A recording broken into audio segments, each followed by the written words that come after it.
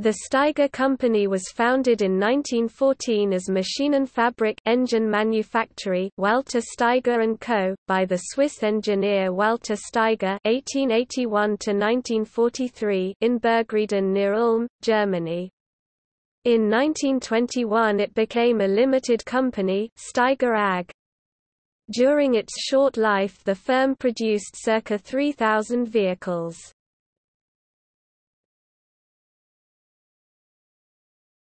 The beginnings. During the First World War the Steiger firm repaired aeroplanes and aeroplane engines. In 1917 the owner and his engineer, Paul Henze, began to work on motorized vehicles. Plans for the manufacture of tractors were abandoned in favor of the development of automobiles. Their first model, the Steiger 1050 PS, was produced in 1920. This touring model with a 2.6-liter four-cylinder engine 50 horsepower, 37 kilowatts, became Steiger's most significant product, and was still in production when the firm collapsed in 1926. Its modern OHC engine was distinctive because of an overhead camshaft driven by spiral-toothed bevel gear wheels. These cars, with U-shaped pressed steel frames, two axles with leaf spring suspension and a pointed radiator, were considered to be the most significant technical innovation of the early 1920s and the most progressive German serially produced cars of their time.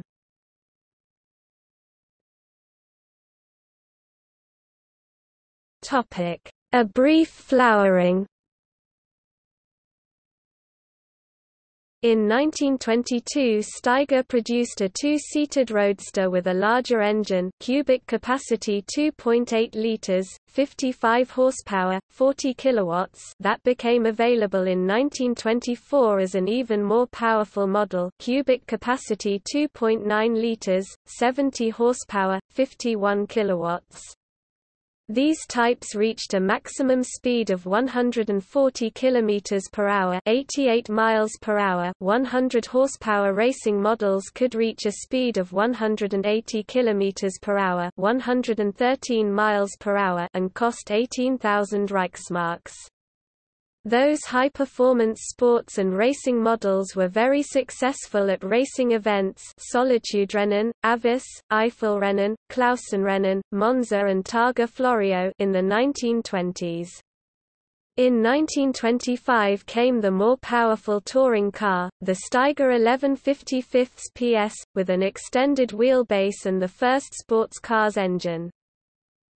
At times the firm occupied up to 500 workers and employees. Despite their high-class products that were often compared with those of Bugatti, the firm went bankrupt in the wake of the 1926 automobile crisis.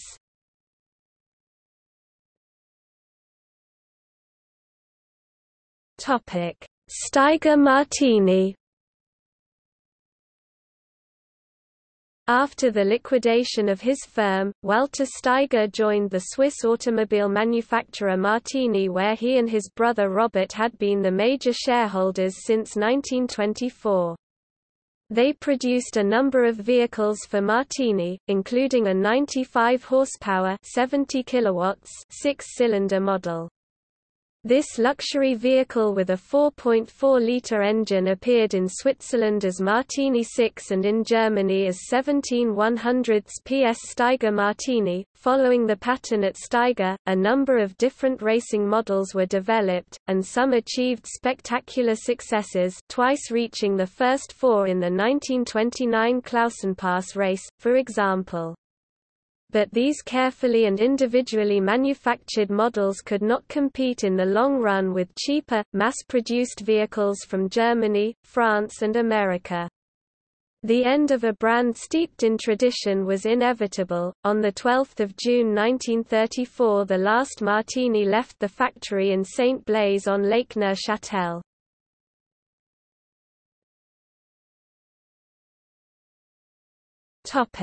Steiger models.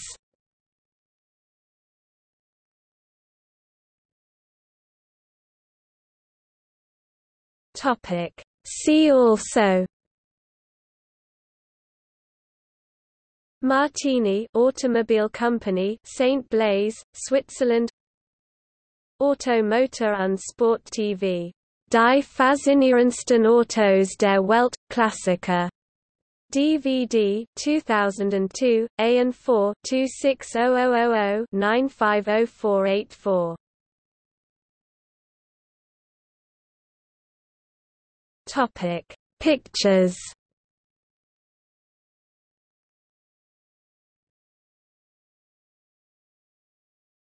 Topic: Sources. Hans Heinrich v. Fersen 1, Autos in Deutschland 1920–1939. Stuttgart 1964. Hans Heinrich v. Fersen, A.O. 2, Klassischer Wagen 1919–1939. Cologne 1994, ISBN 3-8228-8944-X. Ferdinand Hediger, Oldtimer, Interessant Automobil von 1885–1939. Bern 1982, ISBN 3-444-50134-X. Helmut und Uta Jung, Stuttgarter Karosseriewerk Reuter. Bielefeld 2006, ISBN 3-7688-1829-2. Ralph J. F. Kieselbach and Hans Erhard Lessing, Faszination der Form, Automobildesign in Baden-Württemberg.